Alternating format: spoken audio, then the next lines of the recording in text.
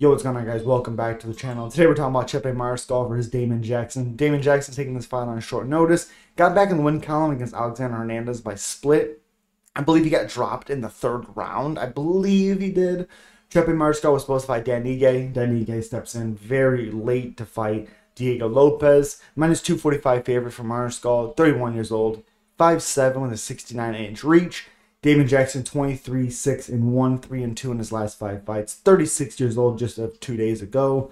5'11" with a 71-inch reach, 2-inch reach with a 4-inch height advantage for Jackson. The problem with this fight is the first round, Jackson is very, very good. As you look here, you know, he has 9 finishes in the first round, but he has 15 submissions, 4 TKO wins, but he also has 4 TKO losses. He has an issue with that. Been finished 3 times in the UFC out of his 4 losses. He's 6'4", 1-1 in the UFC alone.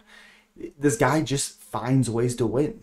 I mean, you know, Billy Q, he had a very good first round against Billy Q. Dan Ige, that's the style of fight that Damon Jackson tried to fight in that matchup. Is just, you can't fight Dan Ige like that. You can't do it. Especially coming off of a win against Pat Sabatini when Sabatini was a big prospect. He beat Dan Argueta, Kamalea Kirk, finished him. Charles Rosa got a win.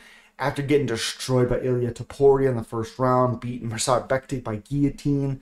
I mean, this guy really had it kind of laid out for him. He has a great style. But Chepe Mariscal, who's, like I said, 16-6, pretty durable. I know he's been finished 3 times, but he's shown a pretty good chin in the UFC. You know, Jack Jenkins got hurt. Trevor Peek, he ate a lot of punches from Peek, but did very well. Morgan Sherry, I thought Morgan won that matchup, to be honest. I thought it was pretty clear. But he's been finished by Steve Garcia. Steve's a monster. Joe Anderson Brito. Joe Anderson Brito is great. Absolutely awesome. And Gregor Gillespie finished him. He was good also when it was his time. So, you know, the problem I have with Jackson is if he can't get that first round finish, it's tended to be hard for him. I think Chepe is the more durable guy, and I think he's not to rely on that a little bit in the first round.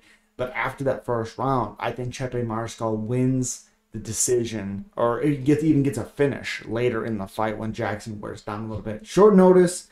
Again, expect that first round to be absolutely bonkers. So again, if you're a betting man, plus 200 underdog for Damon Jackson. If he's going to win, it's going to be either by submission, because he has 15 of them, and it's going to be in the first round.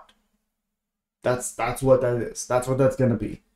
I have Chepe Mariscal, second or third round win or decision, so TKO or decision, double chance on FanDuel. I like Chepe Mariscal to get this win. And as always, guys, subscribe, like, comment. Chepe, 16-6. I have him as winning. But yeah. As always, guys, subscribe, like, comment. See you at the next one. Peace.